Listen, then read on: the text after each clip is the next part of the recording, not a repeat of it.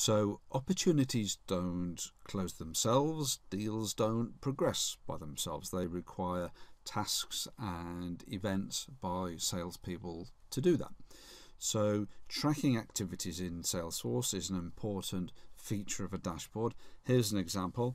In this case, we are grouping the chart by salesperson, by month, and we can see the number of activities that each person is conducting, and we might want to correlate that with sales performance. In this case, we can see that Dave is conducting a lot more activities than other salespeople.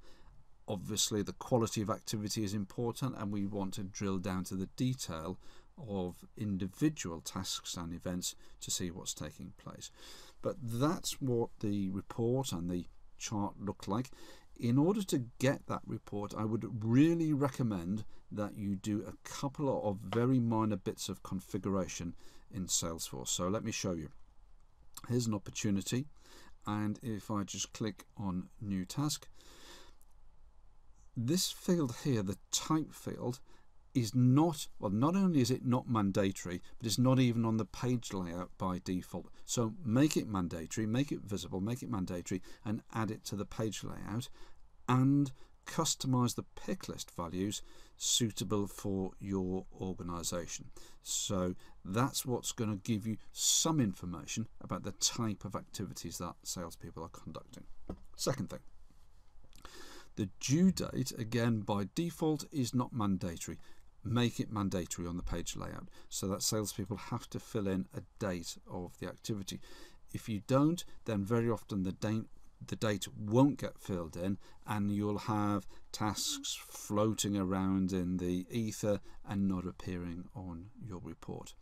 And just one final thing is, there is quite a lot you can write into the subject line. So there is quite a lot you can write here, and lots more to go here.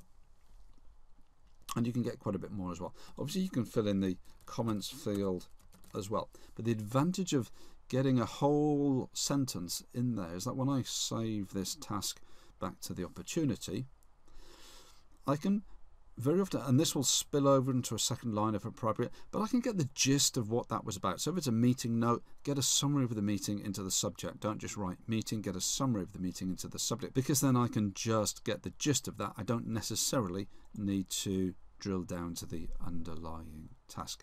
So that's an overview of how you track tasks and events in Salesforce using a report and a dashboard chart.